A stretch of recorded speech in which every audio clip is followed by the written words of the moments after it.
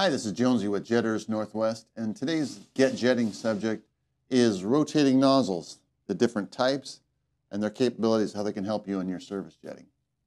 So first, real simple, what's the difference between a rotating nozzle and what I would call a standard static nozzle? Well, here's an example of just a classic penetrator static nozzle. It's got 6 rear jets, and those rear jets are not being rotated or moved in any way. They're just a stream of water. So, which is great for general cleaning, and a straight stream of water actually has highest impact. We'll get to that. But as you're spraying that water out, obviously there are gaps in between. When we take and can rotate those jets, now we can get a 360-degree coverage of the pipe and leave no gaps in the cleaning. And this also gives us peeling and cutting capabilities depending on the type of nozzle that you're using. So peeling and cutting in service jetting is really, really important. The number one, number two things we always get asked about is, I need to cut out grease, I need to cut out roots. But it goes beyond that. Of course, you got scale. You could have heavy silts down in a storm line or a culvert. And these kind of things a static nozzle might graze over the top of, might punch through, but they don't necessarily peel them out or cut them out or tear them out. That's what the purpose of some of these different rotating nozzles can definitely do. Okay, for the different types, let's start with the oldest type, which is the high-speed spinner. Basically, you take something like this, and you've got what we call a center barrel in the middle there that is rotating, and a couple of jets coming out that, or maybe more.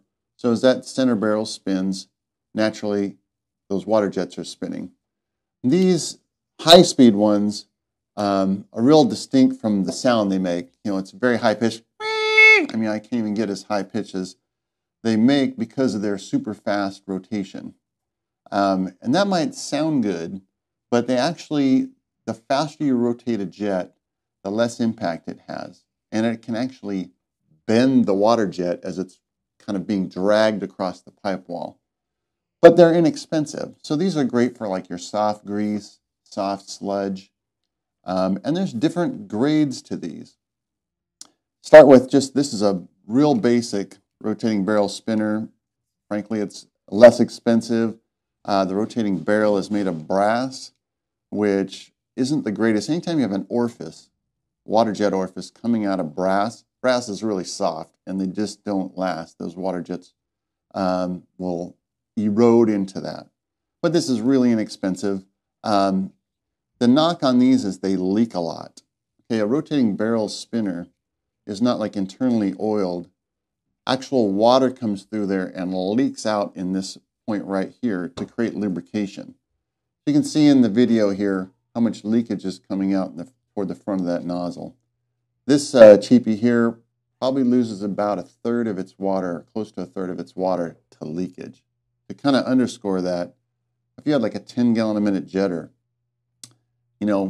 actual water coming out the orifices to do cleaning could be as low as like 6.5, gallons a minute or so. The rest of it is just lost. So when you get into more of a precision drilled unit, you hear the center barrel is stainless steel. You can just feel the tolerances are tighter. And these can be drilled specific to the gallons per minute and the PSI of your jetter. And by the way, all of these operate better with the more GPM you give them. I mean, if you've got like a little 2-gallon-a-minute jetter, yes, you can use some spinners for that. If you've got a little 4-gallon-a-minute. But when you start getting up in the 8 gallons per minute higher for service jetting, then that really helps. But taking a step further, this is still a high-speed spinner. And again, that high-speed wind, it doesn't have a lot of cutting action or peeling action. The next step from there is what we call a controlled speed center barrel rotator. And what we have here is we have jets to spray out there and to do the cleaning, but also have some jets in there to break it. What do I mean break it? Slow it down. It's just been determined that if you slow down a water jet, it has more chance to dig. And these we call grease hogs, especially these little ones for 1/8 inch and 1/4 inch, really do a nice job in those small kitchen lines. And they're not like screaming. They sound more like a bzzz. which does a real nice job on grease and some of the light scale and those things you run into in those indoor lines. Okay, the next level of rotating nozzles are what we call cutter type nozzles. And these are what you would use for cutting out tree roots, cutting out the hardened grease. You know, sometimes you might run a high-speed spinner down the line and you pull the nozzle out, you put the camera in, you see that nice grease log, you've turned it white because you cleaned it up real well, but you didn't cut it out. A cutter nozzle would be the nozzle to tackle those type of grease situations. Then you get the hard scale that needs some impact from this type of nozzle, or if you're just dredging up like silt or earth out of the bottom of, you know, a particular, say like a larger pipe, like a storm line. In this section, we're not going to talk about rotating chain cutters. That's really kind of a different subject. I'm talking about nozzles that use the water jets to do the cleaning and the cutting. They kind of break down into whole head rotating nozzles, such as Warthog, Bulldog, or popular ones, or internal rotation nozzles, such as Root Ranger, Reaper. Okay, next let's get into these whole head rotating type of nozzles. Let's start with the Warthog. It's probably the most well-known, most classic. And as you can see, the entire head rotates. Now, there's not any kind of a motor or anything that makes this happen. It's just the water jet is angled enough that it thrusts the head into a rotating motion. And it's at a controlled speed. Take the Warthog, for example. It has oil in there to slow it down and to lubricate it, but mostly to slow it down. So when it's running right, it sounds kind of like a helicopter, you know, like tick, tick, tick, tick, tick, tick, tick, tick. By contrast, the En's Bulldog, you can see its head rotating there, and it's a little faster. It sounds more like a bzzz. They could have a front jet installed. They could not have a front jet installed. It's up to you. But typically there is a front jet installed. And let's start there. That front jet is going to be offset, so it's going to have some coring action. As it's rotating along, tick, tick, tick, tick. As you're approaching, say, a root mass or something like that, it's going to start coring into it. And by the way, when you do this, it works better. Don't just bury yourself into the mass. Back up a little bit and let that coring jet core. And as it works its way through, then as soon as the rear jets get to it, get to the roots or whatever is the blockage, then those rear jets really, they put out more water than the front jet and they start really tearing into it. And they're not so much maybe sawing a hole in the roots so much as they're just almost grabbing hold of them and ripping them out.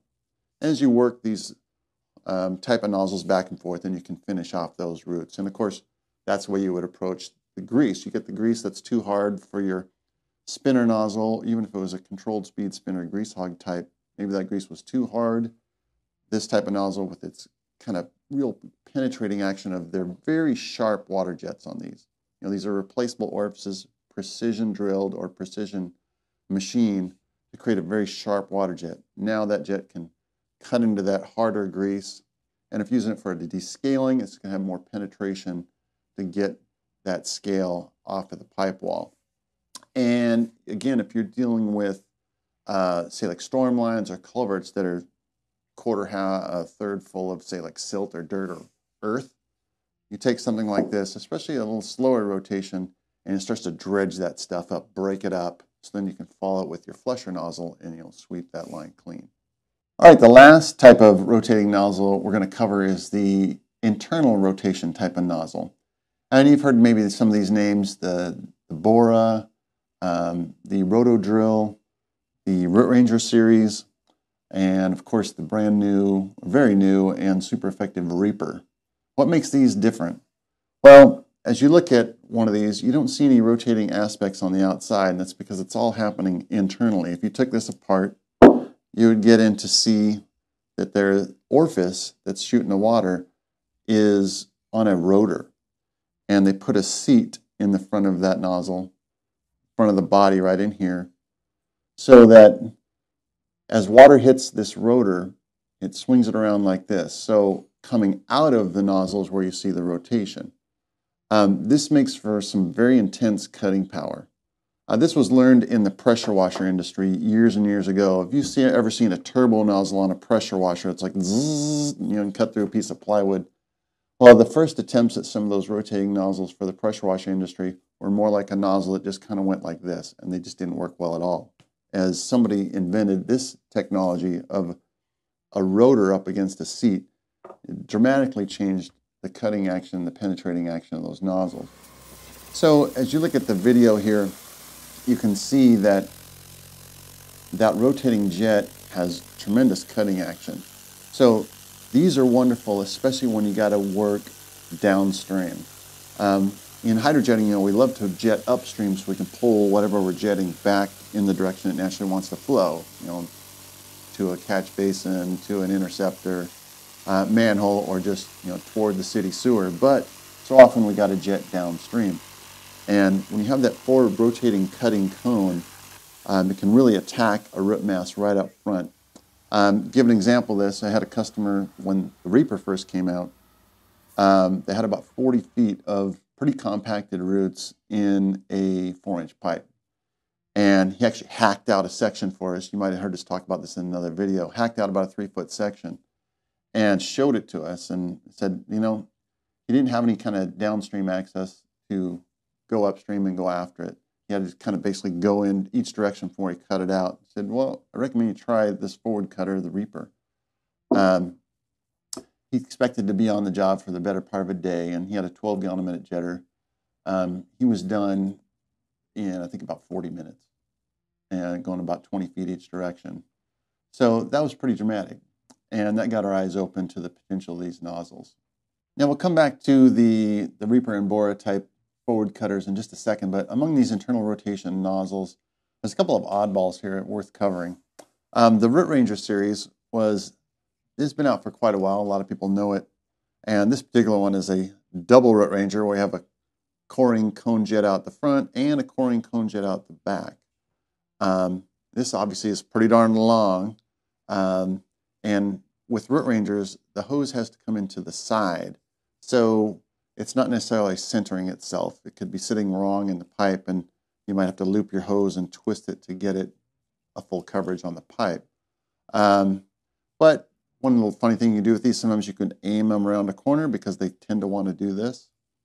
And the most common ones of these don't have a forward. For jetters that do like 4 or 5 gallons a minute, it's maybe the only root cutter option. It's slow going, but if you can punch through a mass, then the back jet at 4 or 5 gallons a minute can do some cutting for you. So it's a little bit of an odd one, but it's worth covering. A newer one that we've developed recently, we call this a super sweeper.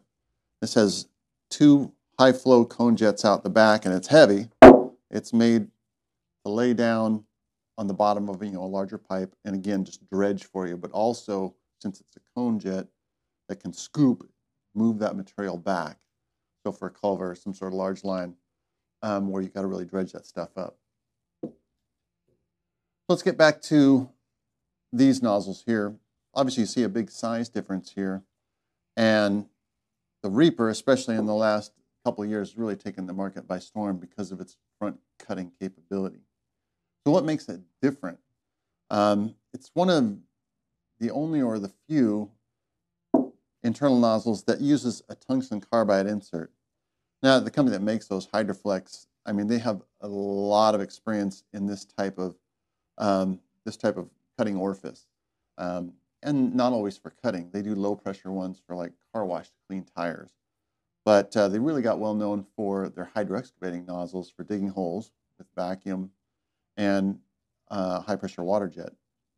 But with the tungsten carbide, gives some advantages. The extremely polished, clean surfaces here as it's rotating. It doesn't bounce around really at all. They can handle a lot of impact. With the ceramic types, over time, these have to stay loose, by the way, for them to move fast. So they aren't like tight in there. And every time you fire it with pressure, they slap a little bit. Eventually, these can chip, and they have a little more drag. They're just not as smooth in their action as the carbide. So the water jet coming out of the front of this Reaper is extremely sharp and extremely true in its, let's call it, concentricness.